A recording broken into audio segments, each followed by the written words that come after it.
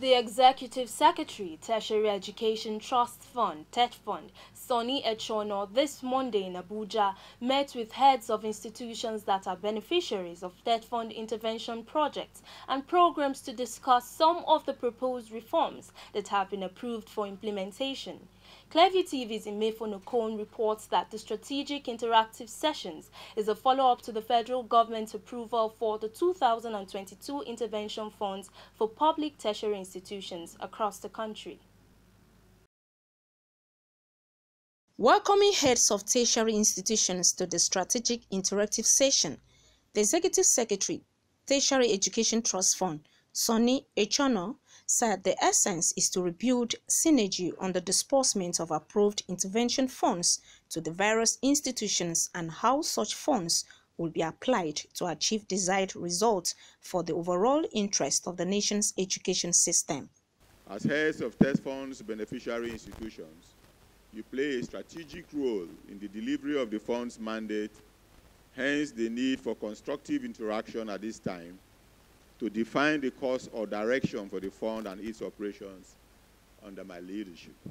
In his remarks, the Permanent Secretary, Federal Ministry of Education, Andrew Adejo, advised heads of institutions on the need to reform tertiary institutions to avoid incessant strikes, saying the continued disruption of the academic calendar is already taking a toll on the quest for improved education standards in Nigeria. We would all agree that if there has been greater synergy between everybody involved in the university community, the present impasse between the federal government and the university-based unions wouldn't have gotten to this stage. And at this point, it is important that I express the Ministry's appreciation to the polytechnics and colleges of education-based unions for maintaining industrial peace.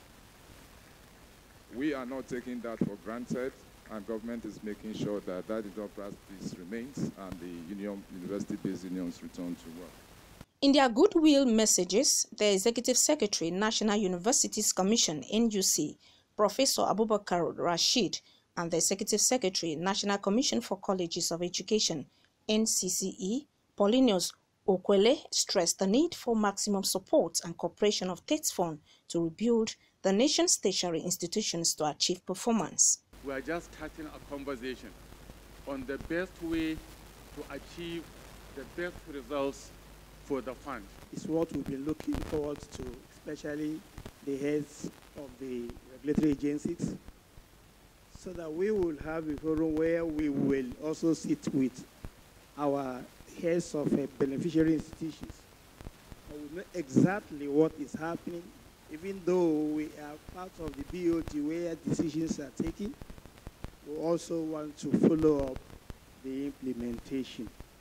The theme for the interactive meeting was ensuring synergy for effective implementation of Tetfund interventions. The Tertiary Education Trust Fund, established in 1993, is an intervention agency set up to provide supplementary support to all levels of public tertiary institutions with the main objective of using funding alongside project management for the rehabilitation, restoration, and consolidation of tertiary education in Nigeria.